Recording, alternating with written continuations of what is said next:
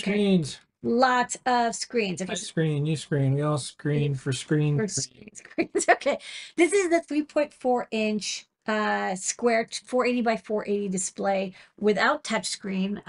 Let's go to the overhead and I can show my demo. I finally got all these demos going. So this is what these look fantastic in person. We're gonna still show them on all the overheads though. So. Yeah. So, but we know we do our best. Okay.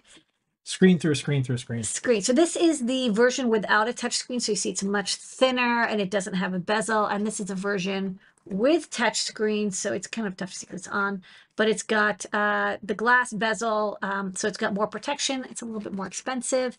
And here I'm driving it with the Qualia ESP32S3. You do need a microcontroller that can, or a microcomputer that can drive these RGB dot clock TTL displays, and most can't. The ESP32S3 is kind of unique in that ability. I have here just doing a color demo, and then this is also a touch screen. So you see as I touch it with capacitive touch, so I touch it with my finger, I'm drawing little dots. So this is a 480 by 480 square 3.4-inch diagonal display. So it's the first of our set, capacitive and non-capacitive. Okay. So next up, bar display. Two TFTs walking to a bar. So this is a 3.2-inch 320 by 820, I think, bar display. Also available both with and without capacitive touch. This is without, and then if you keep going, this, without the capacitive touch, you see it's much thinner, and then this one? Yeah, that one with the bezel with capacitive touch. So this is the other one that has that's the last one. Yeah, but so back to the so there's differences when they. That's a 4-inch. Yeah. They look slightly different. Okay, so this is the 3.2. So this is the bar display. So it's much more rectangular than most, but it can be really cool. So I think there's a lot of times where you want a very slim display with a lot of pixels. So 320 by 820 pixels. So let's go to the overhead and I'll show this one next. So this is the two versions. This is without the touchscreen overlay. You see there's no circuit here. This is with, so it's got that nice glass bezel. You're going to pay more for capacitive touch, but the without capacitive touch is also perfectly fine. And this demo is also showing off. This one, you need to be a little closer. Yeah, so showing off, it looks, amazing in person, but it's a TFT of a TFT of a TFT. So this is also capacitive touch. So you see I can touch it with my hands, and the little white dots show up over the rainbow. So using a Qualia ESP32S3 board for this, again, you do need to have a microcontroller that is designed to work with RGB dot clock TTL displays. It can do like 16-bit color and large displays. But we've got example codes and a tutorial for this in Arduino and CircuitPython. And then finally on the display train is the 4-inch 720 by 720. So this is definitely like as big as it's going to get for a number of pixels on these displays. We also have these in with and without capacitive overlay. So this version, happens to be the photo we added is the one without capacitive overlay, but the demo I have on the overhead is with. So we can go again to the overhead. Again, driving it with a Qualia ESP32S3, which is designed to drive these displays. It's flickering because it's, it's a camera taking a photo of a TFT. But this one is also a touchscreen with capacitive overlay. Capacitive overlay is going to cost a little bit more, but of course it has touch, and it's got a nicer look because there's a bezel to it. So you decide whether you want with or without capacitive touch bezel. And again, supported both in Arduino and CircuitPython. All right, next up. Okay, this is a revision.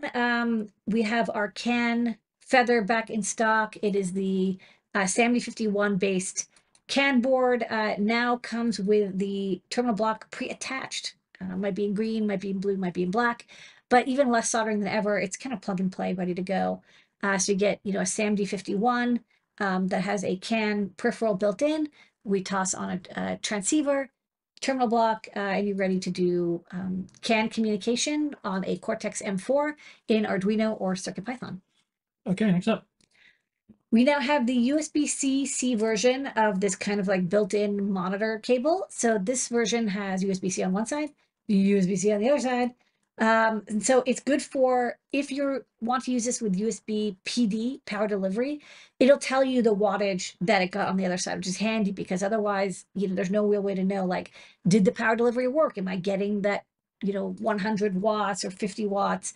Because by default, 5 volts, 1 amp is only 5 watts. So if you see, like this image, you can see, to get 11 watts, the power delivery must have worked because you're not going to get more than 10 unless you have a functional power delivery. So phones, tablets, computers like Raspberry Pi, whatever, other devices that have power delivery, laptops.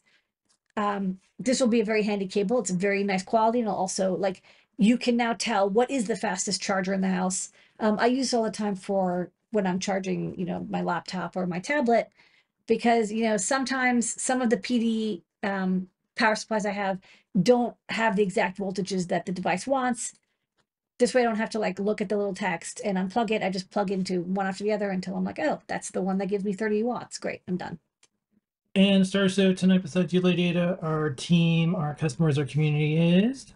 Yay, it's the zombification of our 2.4-inch TFT FeatherWing. This has been like 2 years out of stock because TFT shortages, chip shortages. But it's now back. It's better than ever. I'm so glad to see this. We did the TFT Shield. Sometimes it takes a long time to do these big revisions, but I think it's worth it. So if we stop on this image, the big changes are we now use the TSC 2007 I2C resistive touch controller instead of the STMPE SPI touch controller. So that's kind of nice. So now we have one free pin. We used to use it as a chip select, but now we're using I2C, so we don't have to have another GPIO pin used. So we connected it to the IRQ line. So if you want like really fast notifications of touch input, alerts, you can just watch that GPIO or use an interrupt. We updated the silk screen. It looks really nice now using Futura. The reset button is right angle now, and we also added a STEM QT port. You can see that, kind of the bottom right area. And I can show the demo. I mean, the demo is very similar. Yep. But why not? Hold on. Sorry. Plug it in. Okay, so if we go to the overhead. So this you work with basically any feather. I've tested it with the 32U4 up to RP2040 and the SAMU 51. So anything that uses SPI and I2C in the correct locations will work. You can read images and files off of the micro SD card. You can use the on-off to turn on-off. So like, I want to quickly turn off the whole thing. That's kind of nice. This is the reset switch. It's now right angle. So you can see it starts over the program, except my SD card doesn't like it when you cut power in the middle. So this is a demo which draws some flowers off of the SD card. And then there's a resistive touch screen. So resistive makes it inexpensive, but you will have to use something kind of pointy. You can't use your finger pad unless you really press down. Fingernails work best. And then the STEM QT port is over here for boards that don't have it, like RP2040 does. And then if you want to connect to the backlight to control it, by default, it's always on, or the card detect, that's also available. But I know people have been waiting for this redesign for a long time, and I'm kind of psyched that, man, I mean, this SD card really likes to be power cycled. I'm glad to have it back in stock. And it's back. Yay! You can see some of the images and more, and just another example of We don't give up. Dude. I did so many redesigns. And the new products. New.